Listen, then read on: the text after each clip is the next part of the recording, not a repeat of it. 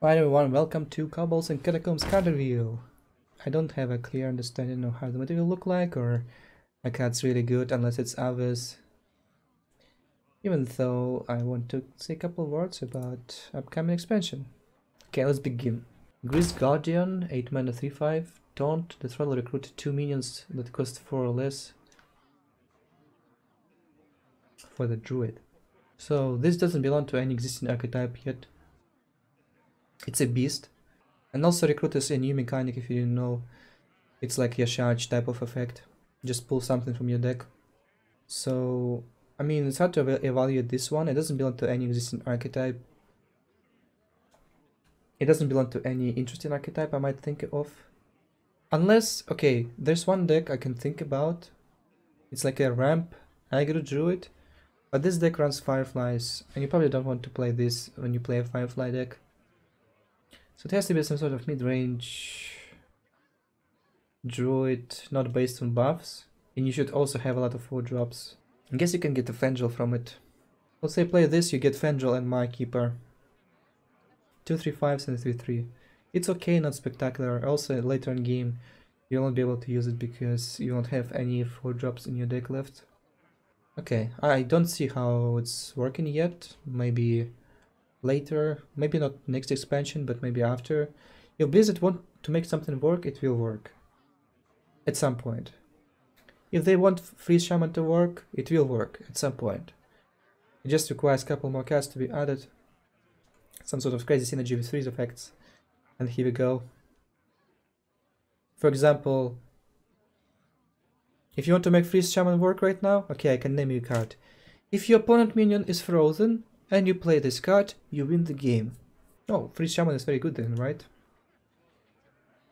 If Blizzard wants, they will make anything work. They'll make Grizzled Guardian work if they want to. But for now, I don't see how it's useful. Kathrena Winterwisp. 8 mana 6/6 for the Hunter, legendary. Battlecry and the Throttle recruit a beast.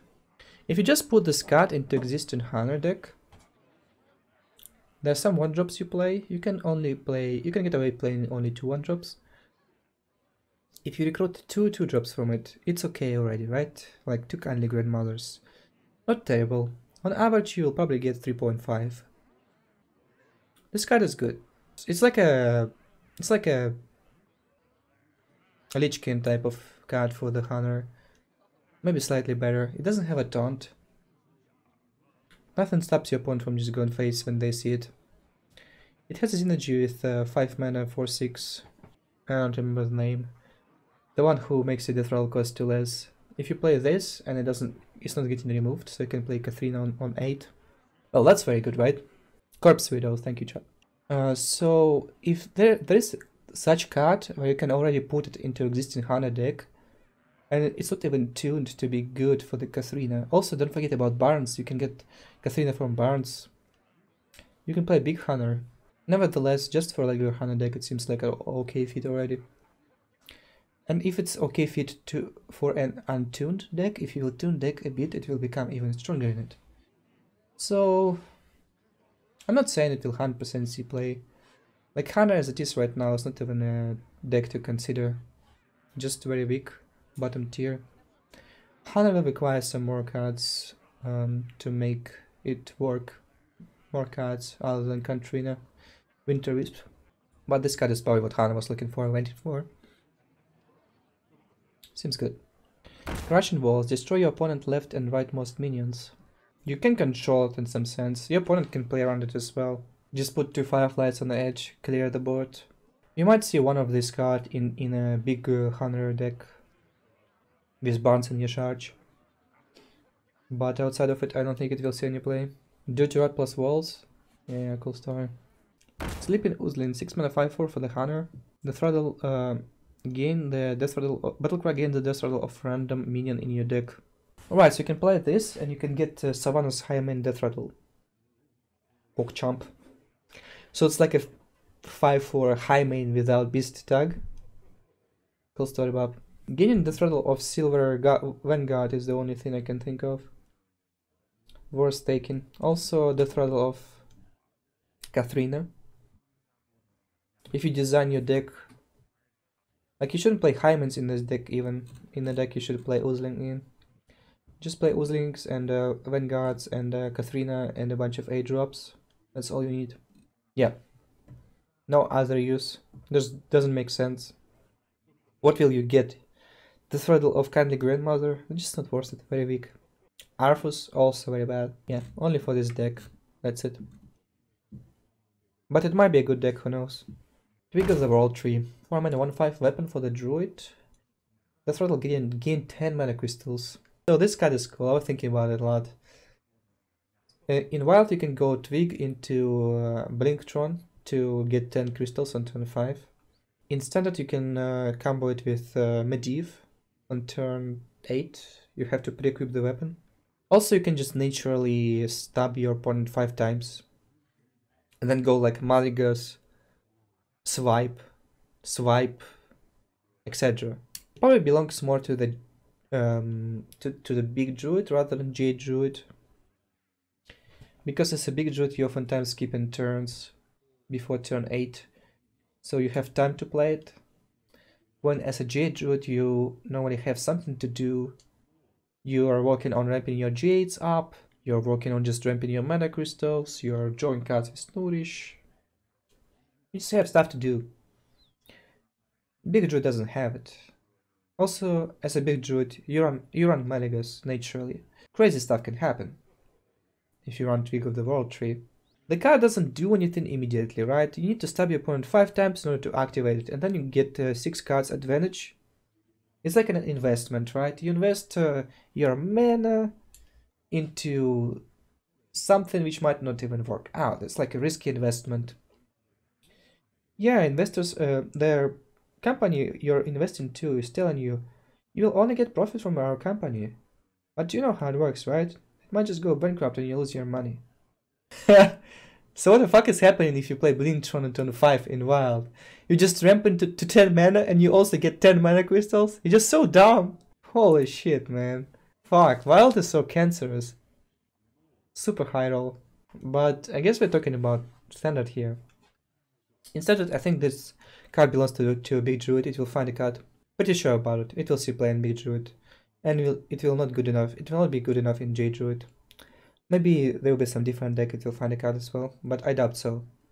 It's only good in a deck. Yeah, it's probably only good in Big Druid when you're looking for this huge chunks of mana crystals, where you can take a risk or slow play and still be okay because of Spreading Plague. We'll see play in Big Druid. Branching Path. A Druid spell, choose twice and draw a card, give your minion +1 attack, gain 6 armor, 4 mana. Very flexible. Savage Roar is better than give your minions +1 attack twice. Nourish is better than drawing 2 cards. Gaining 12 armor, there's no equivalent to it. So I would say you want to play this card in a deck where you want to gain armor. It should be your primary way of using this spell, just to get some armor. Yeah, I know it's permanent Savage Roar, but your face isn't getting the buff, right? And it's also 1 mana more, so Savage Roar is just better. How does this work with Fendrel? It doesn't work, I don't think. Because Fendrel says you choose 1 card, you have both effects triggered, but this is a choose twice, different mechanic. It's like a heal 12 card for the priest, right? The potion, don't recall the name. Except it has flexibility. Drawing cards sometimes is good if you're out of cards. I mean, it's a good option to have, right? You should agree. Sometimes you just had a really good hand. As a druid, you ramped a lot. And then you sit in 10 mana and you don't have anything to do. You just play Branching Path for card draw. It works. I like flexibility of it. I like how you can use it for unpredictable burst. Also, on turn 10 you can go Spreading Plague into Branching Path and make your guys 3/5s. There are many uses to this card. I think it will see play. Not sure if 2 of, most likely just 1 of. 1 of in Big Druid? Well, I don't know, maybe even not. I don't think I would play it in Jade though. Too slow. Armor isn't a problem when you have Death Knight. Yeah, flexibility is cool. It's just not quite what you need, I don't think. Yeah, maybe just as a one-off somewhere. I will try it. I probably won't see any play, so there are better cards to play right now. Cool design, so. Wandering Monster, 2 mana, Hunter Trap, Hunter Secret. When enemy attacks your hero, summon a 3-cost minion as a new target. So it's like a better bear trap. This secret sounds good. It already stops some damage, right? There's no situation where it doesn't stop damage, unless you play against Exodia Mage, right? It just fireballs your face. Any type of minion-based damage, it will deny it. I guess Rock can just hero power into it, but then you just get a 3-cost minion, and also you damage his face. 3-cost minions are normally quite decent. You can get Injured Blade Master, Kirmukla. I like it. I think it's a good trap. It can fit in Big Hunter. You should play it in some sort of Hunter deck when your opponent has to go face. And if you play in a normal mid-range Hunter, your opponent just wants to trade everything. Good card, we'll see some play in Big Hunter. Lesser Jasper Spellstone, 1 mana spell for druid, gain deal 2 damage to a minion, gain 3 armor to upgrade. And upgrades deal 4 damage and deal 6 damage. This one is just fine, right? I can understand this type of spells. It's like a Holy Smite, but you can also upgrade it. You never need to do it, but you can. Also, it's like Living Root type of spell for Maligas decks. So you can play like Maligas Lesser Jasper Spellstone deck right now and play Twig of the World Tree to make to get mana crystals immediately after you play Maligas to kill your opponent. There's no more Emperor Torisan, but you can still do the combo because of the Twig. I like it. Actually, I'm not sure how this gain 3 armor to upgrade works. What if you just hero power 3 times? Will it count, or you have to gain it in one action? Even then, it just seems fine. You can play UI and upgrade it. You can play Death Knight and upgrade it. Counts? I mean, great. It's just a good card then. Yeah, good. We'll see play. I think you play it in J Druid. I think you play it... Not sure about Big Druid. Maybe even in Big Druid. Just sounds good.